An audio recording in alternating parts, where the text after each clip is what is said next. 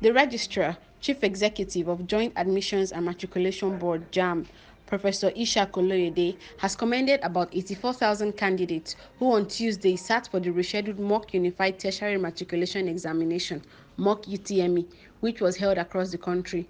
Professor Oloyede made this known while fielding questions from newsmen after monitoring the exam in Abuja. He expressed delight over the hitch-free exercise, while commending candidates for showing understanding over the board's decision to reschedule the examination for Tuesday. Oloyede said the glitches earlier observed in the mock UTME in some centers that prompted it to be rescheduled was as a result of deployment of innovations. I support in total everything the director of IPS has said. So far, so good.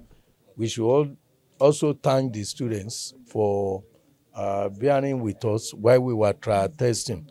As he said, you will know that we gave a notice that we are moving to the next level. And I think by God's grace, we are now arriving at the next level, because those things we wanted to test, we have seen what they were. And we went back and made sure everything worked, and it's working. So we will still be now focused on issues related to cable that you call network in the centers. There may be few centers that will have one problem or the other. We are going to get over that. Speaking further, the JAMB boss said the mock UTME held in 387 computer-based test CBT centers across the country, with 16 of the centers having 2 sessions, adding that the results of the exam will be out today. On his part, JAMB's Director of Information Technology Services (ITS), Fabian Okoro, who was on ground at the control room domiciled in the exam body's headquarters in Buhari, Abuja, said real-time information from all CBT centers revealed that the exam was conducted smoothly.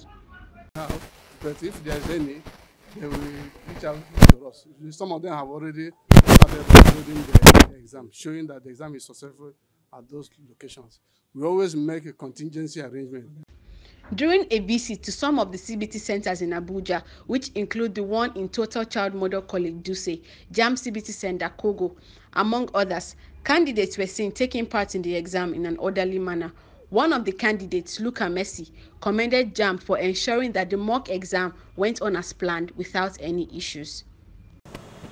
With what I wrote there, I have the confidence in myself that I'm going to come out with a very good result.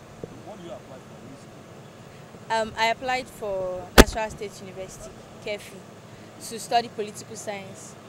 Actually, I want to become a politician in my future, and if possible, the first human president of Nigeria.